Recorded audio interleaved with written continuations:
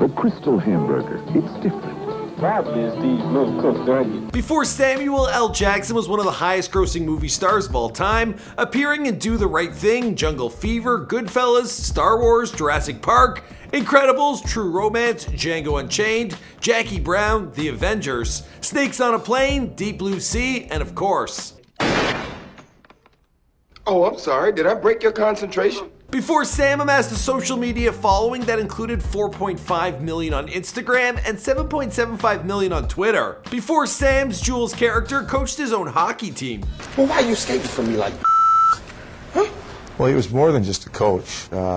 He was really a teacher. Before Sam was narrating children's books in his signature style. How come you can do all this other great shit, but you can't lie the fuck down and sleep? Before Sam Jackson was starring alongside old Hollywood pal Bruce Willis and James McAvoy in Glass, the long-awaited follow-up to Unbreakable. I hope for your sake that he likes you. That sounds like the bad guys teaming up.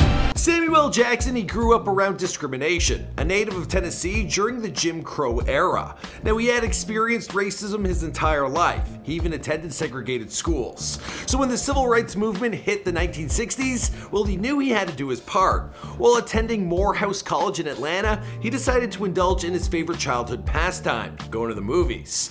Now, during a screening of John Goldfarb, Please Come Home, well, a distraught man ran in and announced that Martin Luther King had been murdered. The theater clearing out, he returned to the Morehouse campus to find many of his friends and classmates were burning down the neighborhood. Just 4 days after MLK's assassination in Memphis, well, he flew back to his home state to participate in the garbage worker strike that King had been leading up until his death. He then flew back to Atlanta to participate as an usher in his funeral. At 70 years old, Sam Jackson is one of the most prolific actors in Hollywood. While going through his filmography and research for this video, we didn't realize just how many flicks he's actually in. The guy's had memorable bit roles such as Senior Love Daddy in Do the Right Thing, Stack Edwards in Goodfellas, and the chain-smoking Mr. Arnold in Jurassic Park. You also can't forget his career-defining role as Nick Fury in the MCU, or Jules Whinfield in Pulp Fiction, for which he received an Oscar nom. There's no doubt that Sam has contributed to some of the defining movies of the last 30 years, but as it goes with most actors, well, his early life, it was actually quite troubled. A youth that involved a speech impediment as well as a drug addiction. Yeah, we're just getting started. What's going on, guys? It's your boy Michael McCrudden, documenting the life and career of Samuel L. Jackson prior to fame. Here for you, of course, on Before They're Famous. Now, we've done plenty of other bios on actors here on this channel. Coming off the top of my head, I know we did Jack Black, Josh Brolin, and Paul Rudd. But we've done a bunch. We have an entire playlist you can check out. Also, as always, let us know who's next in the comments down below. Now let's get into Samuel L. Jackson here on Before They're Famous. It's a long one. It's pretty much an epic.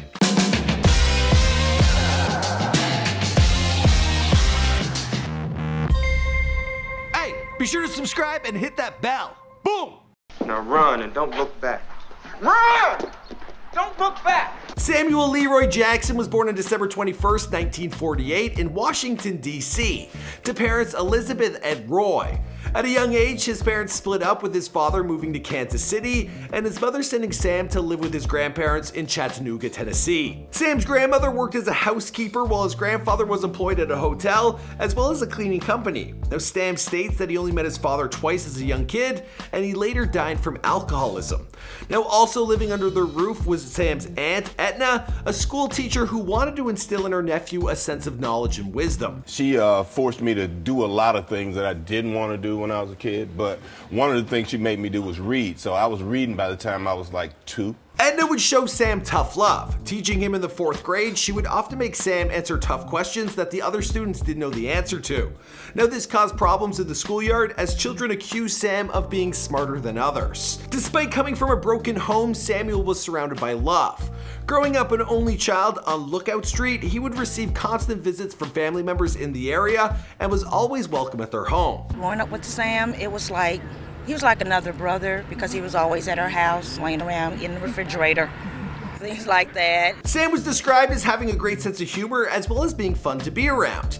Now, he was also known to be quite adventurous. He once jumped off a bridge into the Tennessee River behind Chattanooga's Hunter Museum of Art, and he swam out to a nearby island. But not everything was peachy. Now, Sammy had many challenges to overcome, the most glaring of which was the racism he was subjected to as a young child in the segregated South.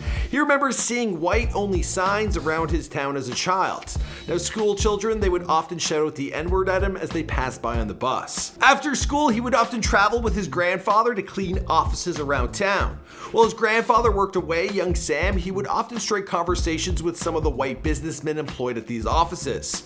Now, he recalls his grandfather, who was 70 years old at the time, being worried that Samuel was possibly eyeballing them.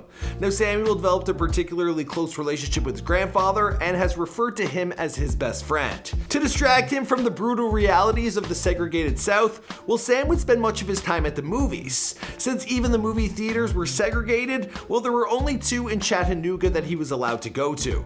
Now, these were the Liberty Theater and Grand Theater, both located on East 3rd Street. Samuel spent hours upon hours indulging in the Hollywood classics of that period. He and his mom would be there sometimes from the early morning until 4 p.m. While Sam would be known for playing badass characters with killer attitude, he recalls his favorite films as a kid being creature features. He adored the genre. In fact, the reason behind wanting to do Deep Blue Sea was the desire to be killed by a monster with big sharp teeth. He stated, "I watched Frankenstein, Dracula, Wolfman, The Thing. It came from outer space, all this other stuff. And the opportunity for me to run from something that's bigger than I am, faster than I am, that has big teeth and might kill me was the kind of movie that I wanted to do. So I did Deep Blue Sea and I got killed and it was very cool." The movie theater was somewhat of a haven for him. That one of his fondest memories was attending Children's Day on Saturday morning at the Liberty Theater, where he could get a giant bags of Lay's potato chips for just a nickel. They would also have contests auctioning off radios and cameras with the chips, and Sam, he would beg his mom for money so he could buy as many bags as he could. Now, Sam was known for being a good student, a strong supporter of American public education system. Well, in 2016, he tweeted, "I'm a proud product of public education. I'm so honored to sponsor schools in Chattanooga on Best School Day." Attending East 5th Street School and later Riverside High, well, one of his teachers said that Sam would always go above and beyond in the classroom. She described a story where he received his report card, and seeing that he flunked science, well, he was prepared to march down the hall to give his science teacher a piece of his mind. Now, she recalls holding him back. This particular teacher also went on to say she certainly didn't teach him to speak the way he does in many of his movies. If I looked at you and said, "Wow, that jacket is a Yeah. which really means it's a beautiful and Yeah. extraordinary jacket." Right. On that topic, we gotta bring up Sam's love of saying the word motherfucker. Now, the actor, he became practically synonymous with the term. What many fans may not realize is that using it helps the actor overcome a terrible stutter that he's had since childhood. He admitted that kids in his neighborhood teased him so badly that at one point, well, he stopped speaking for almost a year. You know, kids made fun of me and they laughed at me and they ridiculed me in a different kind of way. The bullying also resulted in fights, many of which he won. Now, in order to cope, Sam would spend time at the library consuming as much reading material as he could. While he did his best to combat the affliction, he says that motherfucker, it simply flicks some kind of switch that eliminates his stutter while on camera. Yeah, go figure. The arts just seemed to be in Sam's blood. As a youth, he would play the trumpet and the French horn. Now, looking back on his childhood, he stated, "Essentially, my job was to go to school and bring home good grades. I was on the honor roll, I swam, I ran, and I did my homework. I didn't stay out late. I was concerned about the consequences I'd face at home than I was about the peer pressure. I was not going to put my family in the position where they might wish I wasn't their child. Those people fed, clothed, and loved me. They had high expectations that I would go to college." Graduating high school, Sam did just that. He decided to attend the historically black Morehouse College in Atlanta, Georgia, where he would pursue marine biology. He decided to switch his major after joining an acting class. During this time, the civil rights movement was at its height. Now, after participating in Martin Luther King's funeral in '68, well, Sam decided to devote his time and resources to more urgent matters. A group of students locked faculty members in an office on the Morehouse campus where they were to be held until the school's curriculum was switched. Among the group held captive, apparently, was Martin Luther King Sr. Now, the faculty was held for over 48 hours while an agreement had been made. Jackson, he was expelled.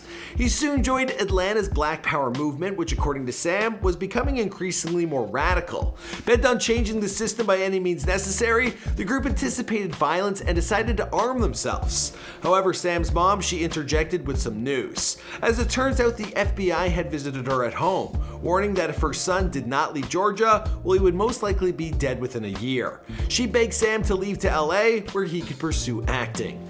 Now on the coast, Sam, well, he had an opportunity to shine on the stage. To make ends meet, he would work in social services. In 1971, he applied to go back to Morehouse in order to finish his course. He did so, graduating in 1972. That same year, he made his film debut in an 84-minute blaxploitation film titled Together for Days, a film Jackson was seemingly embarrassed by. Instead of heading back west, the actor thought he'd try his chances up in the Big Apple.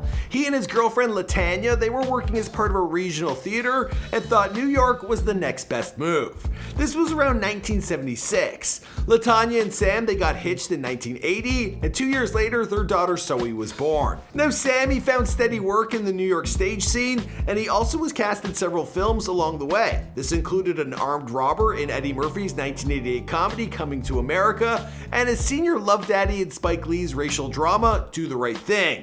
Both are, well, considered classics. This is Mr. Senior Love Daddy, your voice of choice, the world's only 12-hour strong man on the air. But turmoil would soon hit the Jackson family in the form of Sam's drug addiction. Now, living through the 60s, the actor had smoked his fair share of weed. He even tried LSD a few times. But Sam's heroin habit was nothing like he had ever dealt with before. Now, after overdosing one too many times, he switched to crack cocaine in 1990. And this was right around the same time he appeared as Stacks in Goodfellas. Sam admitted that drugs helped him while he was on stage, and they never gotten through a single performance without being high. He stated, "I had a very good theater reputation. Granted, I was a drug addict and I was out of my mind a lot of the time, but I had a good reputation. Showed up on time, knew my lines, hit my marks. I just wasn't making a lot of money, but I was satisfied artistically." But eventually Sam, he would have to change his ways. The last straw, it happened in 1991 when his daughter Zoe discovered him passed out in the kitchen surrounded by drug paraphernalia. From there on out, well, he got clean. In 1993, he was part of the box office smash hit, which was Jurassic Park, where he played the role of chain-smoking Mr. Arnold. Hold on to your butts. Another film in 1993 that he appeared in, which over time has become a cult classic, is True Romance. Now, the screenwriter for that film was looking for an actor to play the role of a gangster named Jules in an upcoming indie film that was being directed. Based on Sam's brief performance as Big Don in True Romance, well, the writer thought he'd be a fantastic pick for the film, and that director was Quentin Tarantino, and that film, it was Pulp Fiction. The path of the righteous man is beset on all sides by the inequities of the selfish and the tyranny of evil men. Pulp Fiction hit the world like a pop culture tornado, with Sam Jackson drawing particular acclaim in the role of Jules Whinfield. Now, the performance earned him an Oscar nomination for Best Supporting Actor, which was unfortunately lost to Martin Landau in Ed Wood. I don't know. Now, either way, the role, it put Sam on Hollywood's radar. During his daughter's college commencement speech years later, well, he stated, "I think I made my family proud. My wife says I finally grow into the man she always knew I was going to be." As for the rest of the story, well, I think we're gonna wrap this one up here, of course, because this is before they're famous. My name's Michael McCrudden, and we make tons of celebrity bios here for you on this channel, and every once in a while we'll put together one on an actor. They don't perform as well as we would hope, but us around the office, these are some of the videos we really enjoy making. Plus, the man's an absolute legend. If you're gonna go to the movies, you should know where he came from. Anyways, as always, let us know who's next in the comments down below. We'll be sure to get to work on that, and I'll see you guys in another video. Boom!